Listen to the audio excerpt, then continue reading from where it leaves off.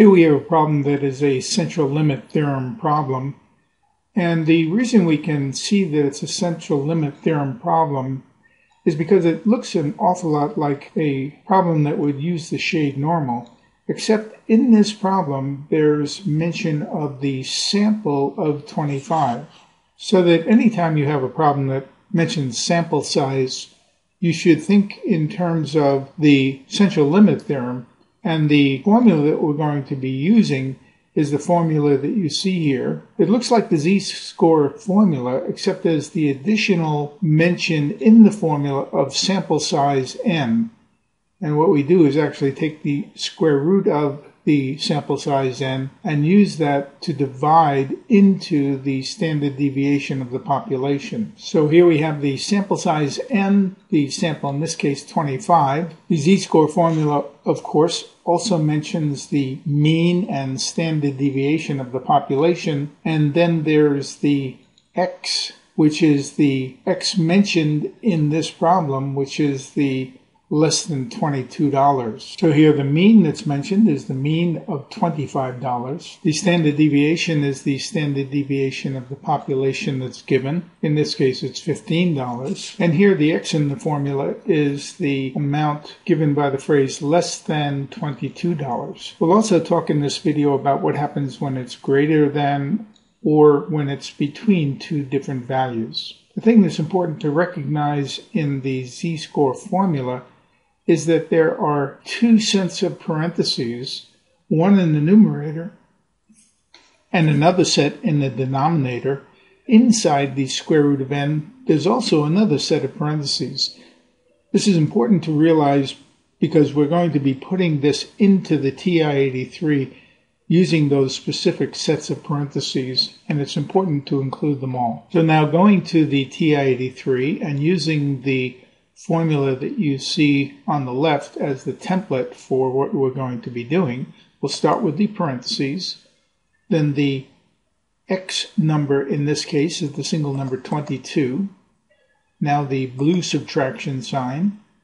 The mean given in this problem is 25, and now we're going to end the parentheses and now divide by, and again here it's important for the denominator to include another set of parentheses for the operation in the denominator, and now the standard deviation of 15, and now this is divided by the square root, and to get the square root we'll use the yellow second key and the square root over the x squared key, and now we'll put in the number in the sample. Now here of course the square root of 25 I'm sure you knew was 5, but we'll put in the 25, and now notice that we're going to need two parentheses ending the square root parentheses and then ending the parentheses for the denominator. And now when we hit enter we have the z-score, which is -1. These z-scores, when they turn out to be decimals, should be rounded to the second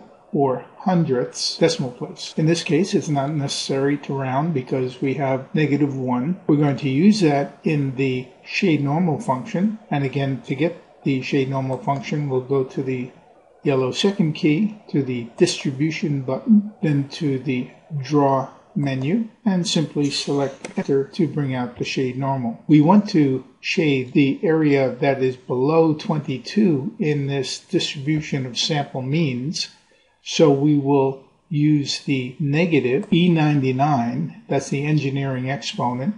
So to get that we'll again go to the second key and then to the engineering exponent, which is over the comma, and we see the little e come up. The engineering exponent is 10 to some power, and the calculator understands infinity as e to the 99th power.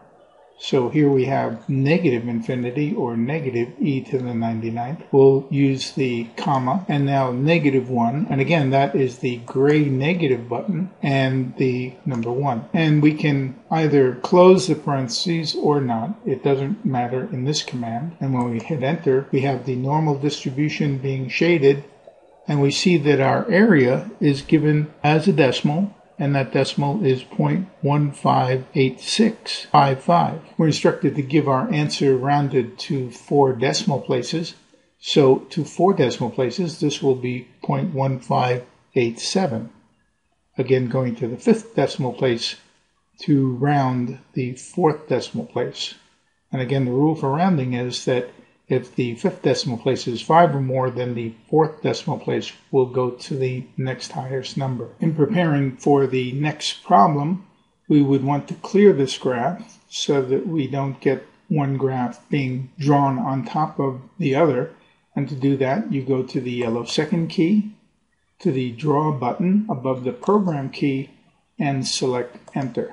And the graph is cleared on the TI-83. If we go back to the second home screen, we can clear the home screen as well. If the same problem had been given to us with a more than $22 being the question being asked, then the problem would have proceeded in very much the same way. I would have used the same z-score formula, and I can call that up on the calculator by using the second entry above the enter key, and then second entry again above the enter key.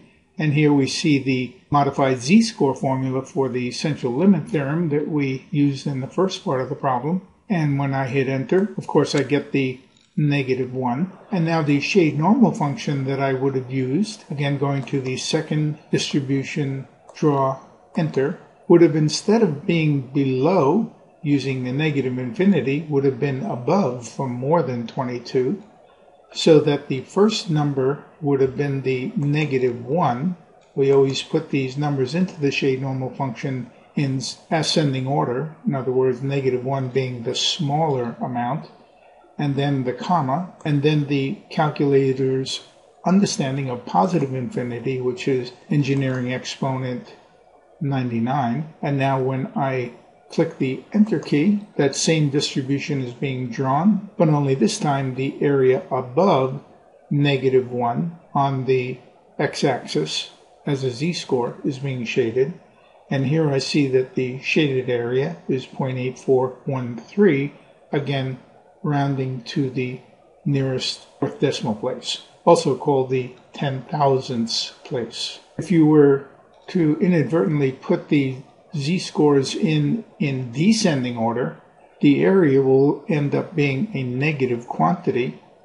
But since the area is supposed to represent a probability, we would know that probability can only be a number between 0 and 1, so a negative area or a negative probability would tell us that we had done something wrong. Again, I'm going to go to the second draw button and select the enter key to clear the drawing. And I'm going to go to the second quit and clear the home screen as well. Finally, if the problem had not been less than 22 or greater than 22, but instead between $2 amounts, let's say between $22 and $24, this is how the problem would be done using the TI-83. Again, it's going to be important to use the modified z-score formula for the central limit theorem, and you need to pay specific attention again to the use of the parentheses for the numerator and denominator. I'm going to go to second function entry, then second function entry again, and here is the z-score formula that I used to find the z-score for the number 22 in this problem. When I hit enter, I get the -1.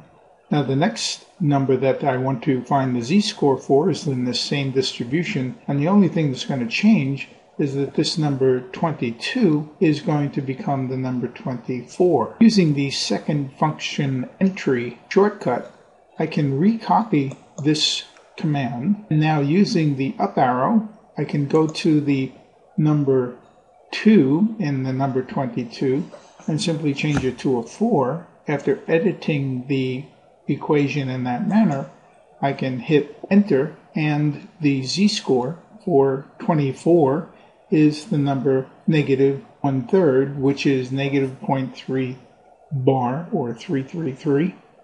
Again, this is a z-score, so we'll take this to the second decimal place when we input it into the shade normal function. Going to the shade normal function, yellow second key, then the distribution button, right arrow and enter. Now we'll use the gray negative button, -1, then a comma, and the gray negative button again, and the 0.33. Notice we're taking the z-score to the second decimal place. When we hit enter, here I have my distribution being drawn, and the shaded area is between -1 and -0.33 on the x-axis. These are z-scores, and the area, or the probability, is 0.2120. Again, taking this to 4 decimal places, using the 4 in the 5th decimal place to make the decision about the 0 in the 4th decimal place.